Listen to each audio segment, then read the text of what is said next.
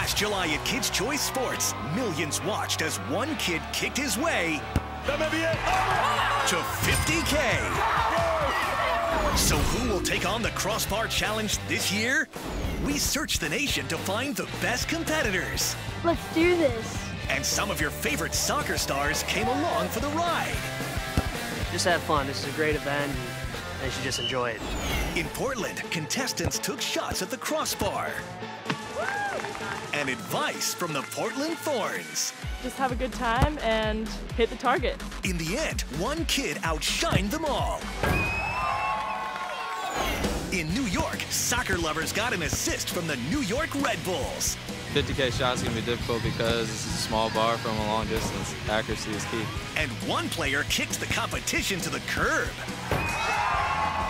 Gonna do the same thing I did here. Come, win. Things heated up in Chicago when these soccer heroes came out to play the Nickelodeon way. It's pretty difficult. I mean, I probably couldn't go out there and do it right away, to be honest. And one kid met the ultimate goal. I think I'm gonna win because I'm gonna practice really hard and I'm just gonna hit it. Now $50,000 is on the line. Which of these three finalists will get to take the shot of a lifetime? I'm gonna win. I'm gonna win. I'm gonna win the 50K challenge. There's only one way to find out.